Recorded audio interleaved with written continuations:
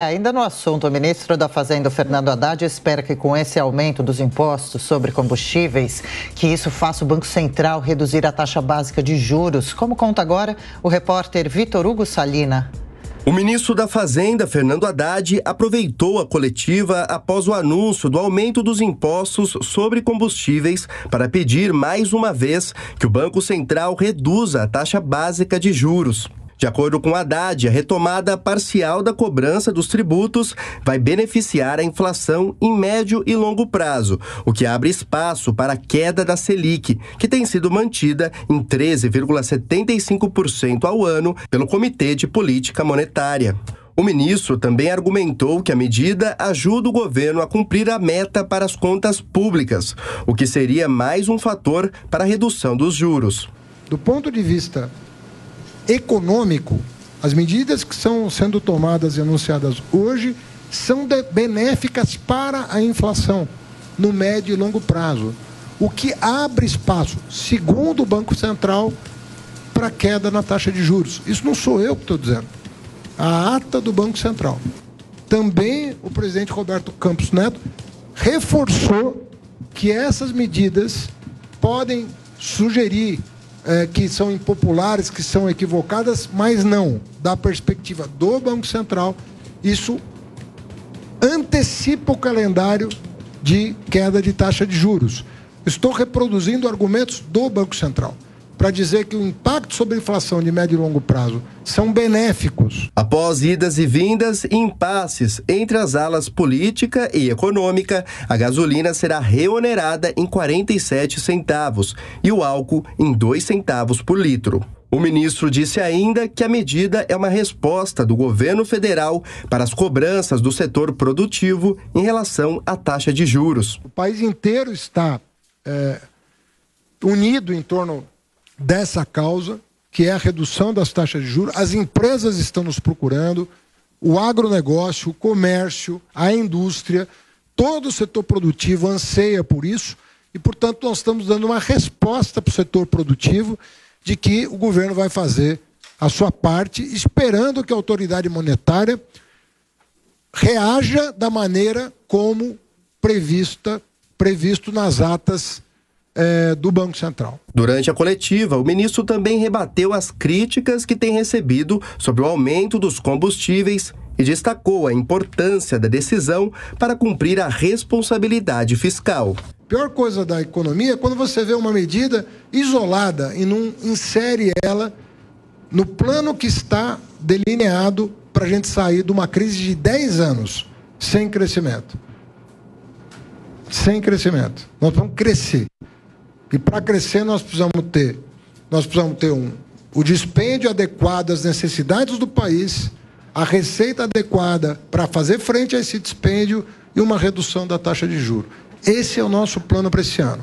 A decisão sobre o aumento dos combustíveis foi elogiada pela União das Indústrias de Cana-de-Açúcar e Bioenergia. De acordo com a Unica, o governo demonstra o compromisso com o Brasil ao dar aplicação prática ao discurso ambiental, em linha com o fortalecimento da economia de baixo carbono. O grupo ressalta que o movimento deve inspirar a queda de juros, como mostram as primeiras reações do mercado financeiro. A entidade encerra o texto dizendo, abre aspas, é justamente disto que precisamos neste momento do país. A racionalidade expressada na economia, no meio ambiente e na área social, refletindo em melhoria para a população. Fecha aspas.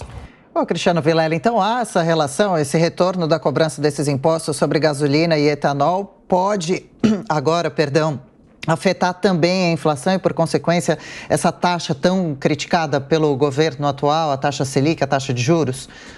Olha, a declaração do ministro da Fazenda, Fernando Haddad, ela foi uma declaração onde faltou com a verdade. Ele contou apenas a metade da história. Agora, ele esqueceu de dizer que o mercado não quer mais saber de tanto aumento de carga tributária, de que a sociedade não quer saber de aumento de carga tributária. É evidente que se você aumenta a carga tributária, em tese você aumenta os recursos nos cofres do governo.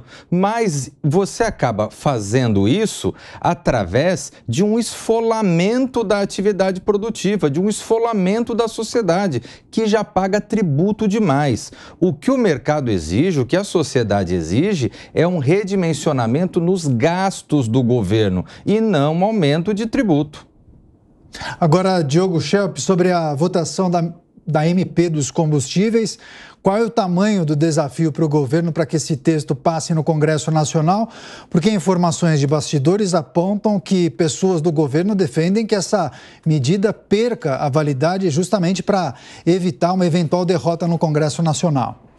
Pois é, quando se fala em centrão, não é, Daniel? Pensa-se logo em busca por cargos, né? O que quer o centrão quando faz esse alerta para o governo de que pode não aprovar a MP? Ele está dizendo que, olha, dialogar com a gente é preciso. E dialogar com a gente significa ceder mais espaço na máquina pública, mais carguinhos para os nossos afiliados políticos. Essa é que é a realidade. O Vilela falou muito bem sobre a questão aí dos combustíveis, né, Vilela, sobre a necessidade de que, quando você faz uma redução de impostos, você tem que ter uma contrapartida com redução de gasto público, né? Não adianta você reduzir um imposto e compensar aumentando imposto em outro lugar.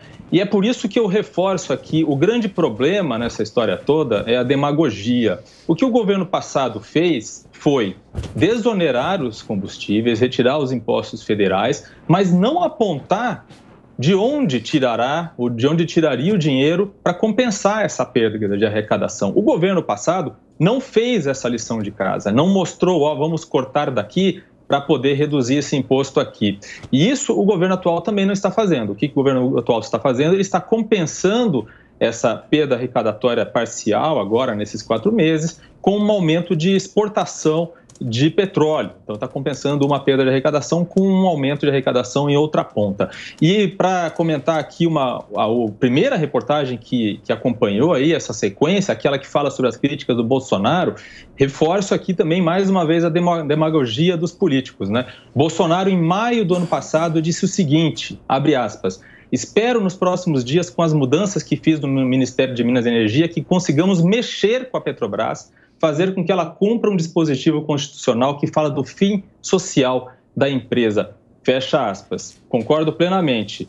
Não se pode esperar interferência política na Petrobras. Infelizmente, a tentação para fazer isso ocorreu no governo passado e ocorre agora.